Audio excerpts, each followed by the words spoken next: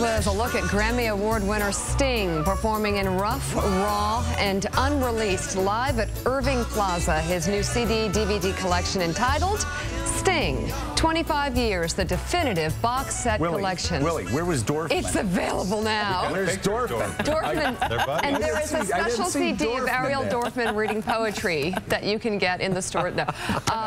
Sting joins us now on the set. Welcome back. Nice to be back. Thank you. Well, he underlines a very important fact about what you've done through the years. You just don't go out and sing. You've wanted to make sure that you use your celebrity for important causes. Of course, in the 80s, 90s, beyond, very involved with Amnesty International, which gets you working with people like Ariel Dorfman. Well, I've always demanded citizens' rights, but that means also you have to have citizens' responsibilities. And as a citizen of the world, if you have a platform to say something useful, then you should use that. And so I've tried to do that. I've succeeded in some things that I've tried to do, failed in others, but I think it was always a worthwhile thing to, as a citizen, to do. Now, how are we doing?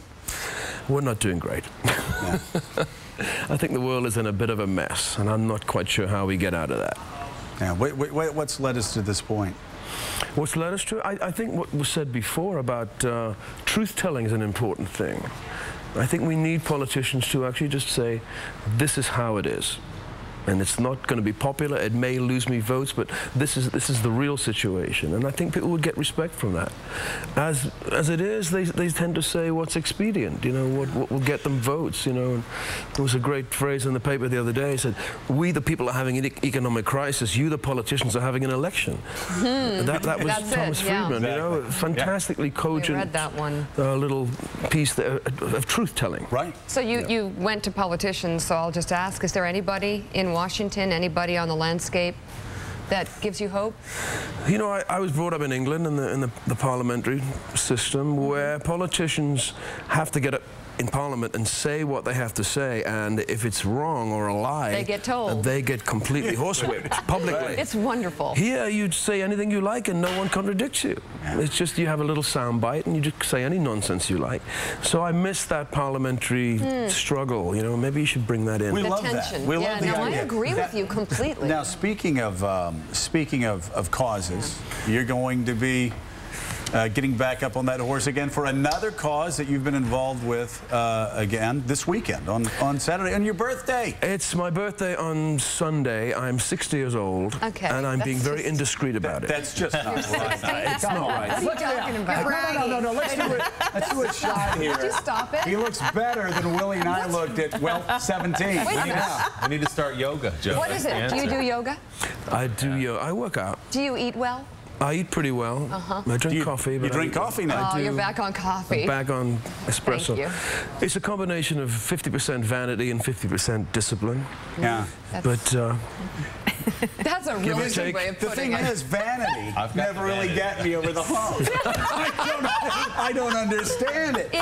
So I guess I need some discipline with the vanity. You ought to listen to him.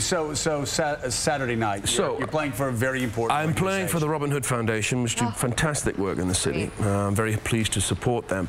But I'm being very indiscreet about my 60th birthday, inviting my friends to come and sing my songs.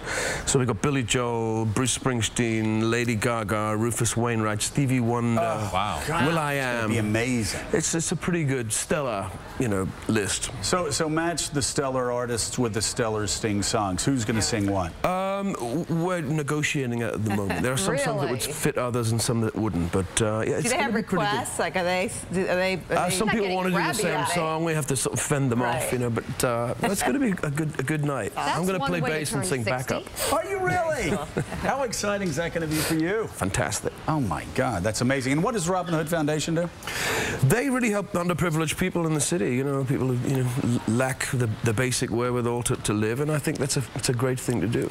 Looking back over your 25 years, what are you the most proud of? Probably my family.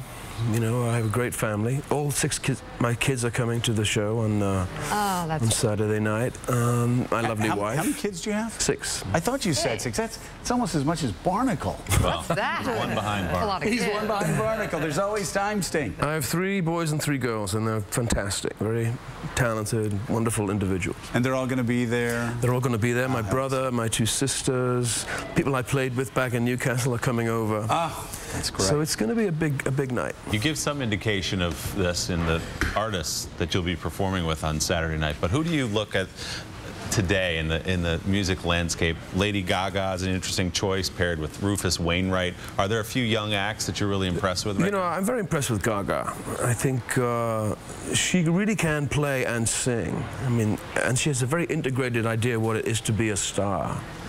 I mean, I hope she has the energy to keep that up. It's 7 days a week, 24/7. She is Lady Gaga, and that's pretty intense. She's also an activist. How important do you think that's been? I mean, over your career, I love the things she says. I love the messages she gives to her audience. They're very positive messages, and I think that's needed. Do you think that's central, though? Do you think you can just do the talent part, or do you think you have to stand for something bigger now? From my point of view, I like people who can speak up and say this is wrong. We should change this. And she's one of those people. She's very outspoken and very intelligent.